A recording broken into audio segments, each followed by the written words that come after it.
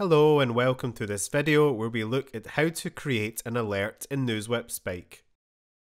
We'll review how to set up and use both real-time alerts and scheduled alerts. Alerts are one of the most valuable features of NewsWhip Spike. They can keep you and your team informed on breaking news and trending content in real time. Real-time alerts allow you to react faster with new articles and social media posts being discovered in as little as 90 seconds. Scheduled alerts help you stay informed, giving you and your team a digest of what's new from as often as every 30 minutes. A real-time alert is a type of alert that is triggered by variables that you set in Spike. It can be sent directly to your inbox or shared with a Slack channel or user of your choice.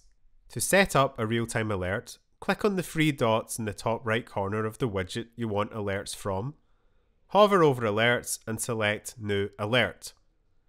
This will open a pop-up that guides you through setting up an alert, where the real-time option is the default, so ensure that it remains selected. You'll then have three kinds of real-time alerts to choose from: popular articles, every article, or custom threshold. The first option is popular articles. If you select this option, our system will notify you of the breaking news articles that we think you won't want to miss. This is determined by a very fancy and complicated formula. If you prefer to rely on your own variables, you can do that by selecting every article or custom threshold. If you want to receive an alert every time an article or post that matches your search is published, you should select the When Any Article is Published option.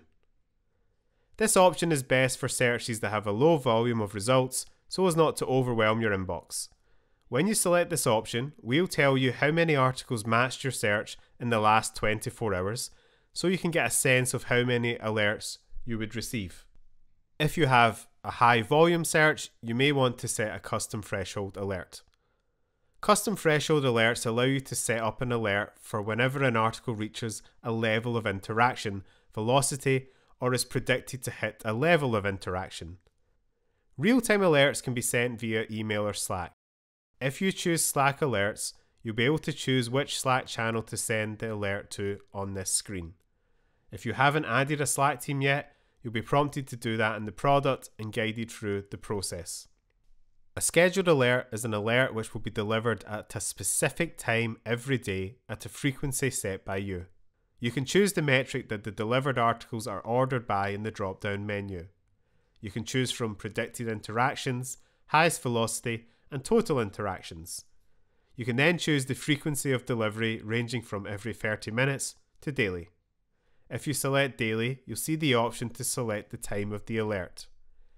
You can select the alert to send on weekdays only by ticking the box below the frequency selector.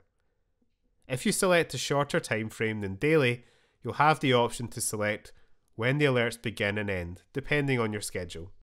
I now have my final best practice suggestion for you. Don't overwhelm your inbox. It's very tempting to want to set an alert for everything, but remember the purpose of NewsWhip Spike is to help reduce the noise, thereby narrowing your focus so you can monitor what matters most. Alerts should be set up to automate some of the workload and put your mind at ease. You may need to tweak the schedule frequency or adapt your custom thresholds for some searches, but by fine-tuning this, you will benefit you and your team greatly in the future. Thanks for watching.